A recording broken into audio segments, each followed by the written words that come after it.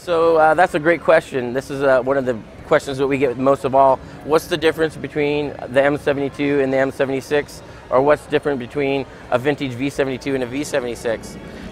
One of the main things is the M72S has 58 dB of gain, and the M76M you have up to 72 dB of gain. That's one of the main things. Sonically, the M72S is much more punchy. It gives you a huge presence in the mid-range and the low end, so it kind of gives you that instant vocal tone.